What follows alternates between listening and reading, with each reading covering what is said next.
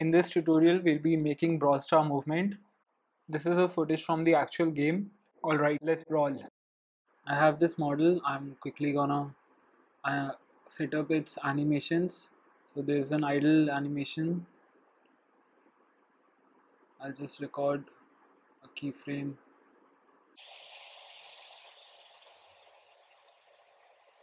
I'll remove loop time from idle animation, and I'll also add the walking animation. We'll make it transition, and let's make a boolean. I'll name walking. If it will be true, we'll start a walking animation, otherwise we'll go back to our idle animation. Now let's go to asset store and download joystick pack.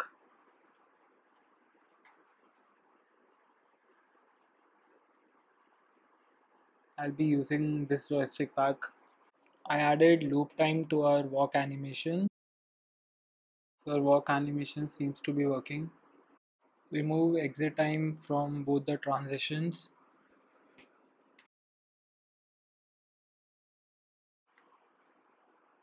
I'll add a canvas for our joystick.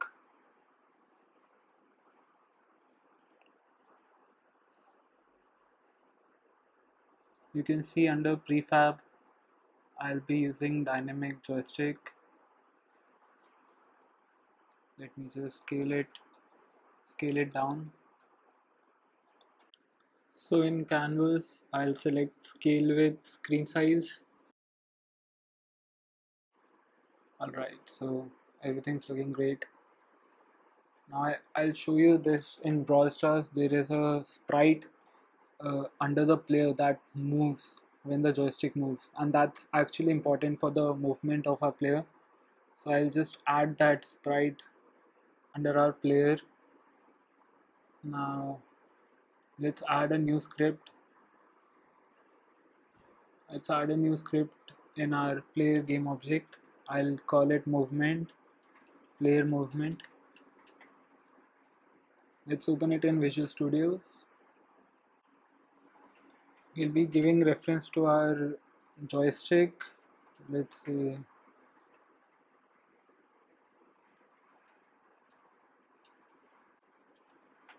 and we'll give reference to our sprite that we just made. Alright, these are serialized fields, so I can just drag them in inspector. Let's start by giving play sprite its movement. So for that, I'll do that play sprite dot. We'll do joystick dot horizontal for x and joystick dot vertical for z. I'll do minus 1.54 in y to keep it just above the ground.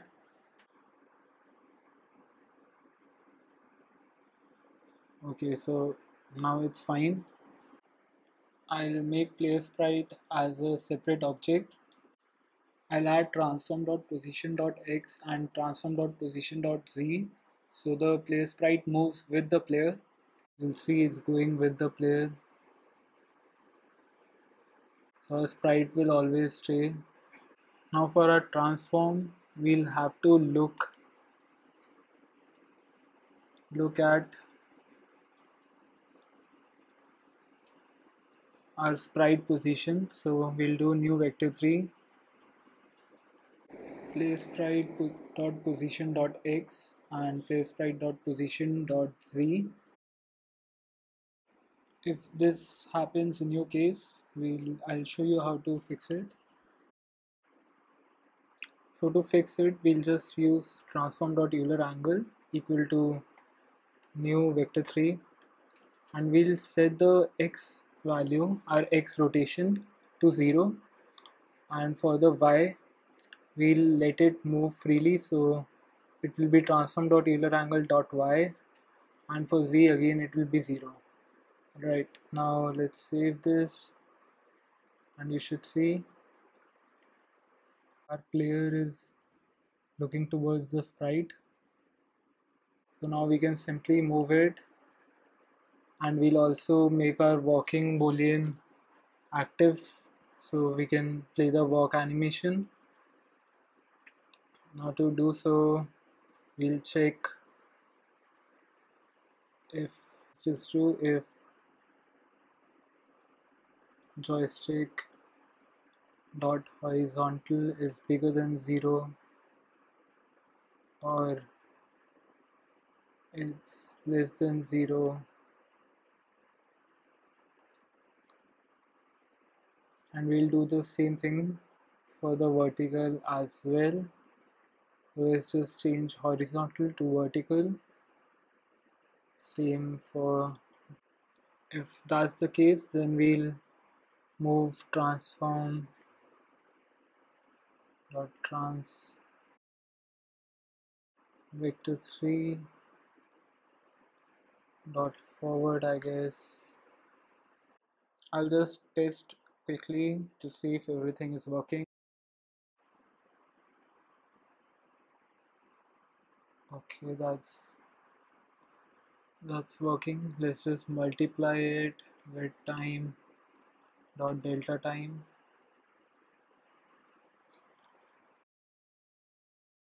and the movement is normalized now. Right, so we got our movement. Let's give reference to our animator and make a serialized field for the same. This to animator, animator. All right, we'll drag our game object itself. All right, so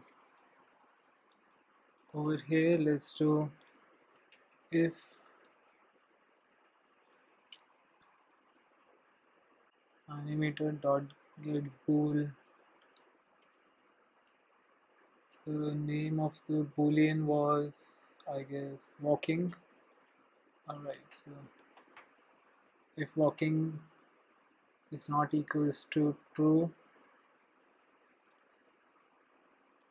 then we'll make it true.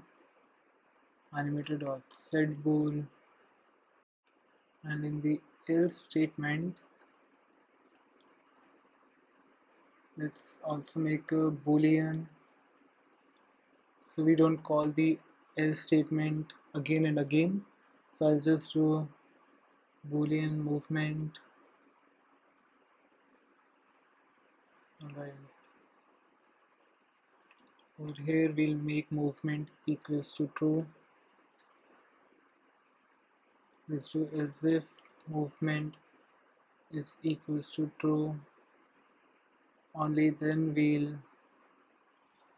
change the animator's walking state back to false, and we'll make movement false as well. Alright, let's just test this. Okay, so everything's working. We'll take all these lines and put them in the if statement as well. So that's done, and let's change update to fixed update. I hope it was helpful. If it was, then please drop a like and subscribe to the channel. Thank you.